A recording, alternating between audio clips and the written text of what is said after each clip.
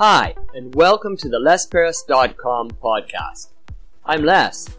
This podcast is a short daily monologue that you can listen to. Use it to practice listening to English. Use it to stimulate ideas. Use it for BGM. Hi there, and welcome once again to the Les Paris podcast. This is episode 160. Yesterday, in episode 159, I talked about black and white thinking. And today, in episode 160, I'd like to talk about envelopes. Envelopes. What a cool idea. I didn't do any research before I started talking about this. I'm just talking about it as I think of it. So you'll get lots of ideas and vocabulary, but it might be a bit messed up. I wonder where envelopes started. They must have started with mail.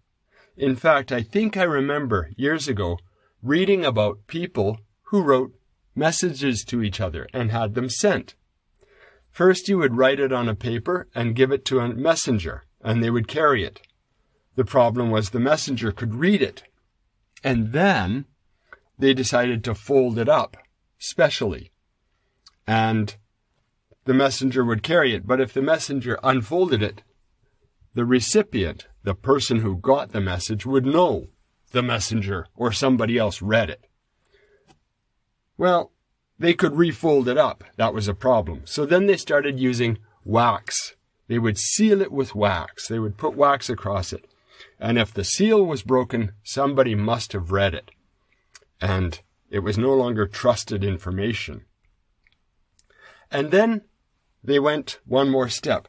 Conceal the entire contents of the message by putting it inside another piece of paper. That became the envelope. And then the envelopes themselves could be sealed with wax. And you could tell if somebody broke it open or not. Wow, cool, huh? Now envelopes are used for all sorts of things. One of the cool things I see envelopes used for every day is money. In Canada, it's a bit suspicious to put money in an envelope and give it to somebody. It's like you're giving them something secret, and it's secret for a reason. It must be bad. In Japan, it's kind of the opposite. Giving people cash is kind of bad, and at least covering up the cash, putting some clothes on it, by putting it in an envelope, is polite and a little bit more formal. So the use of envelopes varies from culture to culture. What creative uses have you seen for envelopes? Well, now we've come to the end of another episode of the Les Paris podcast.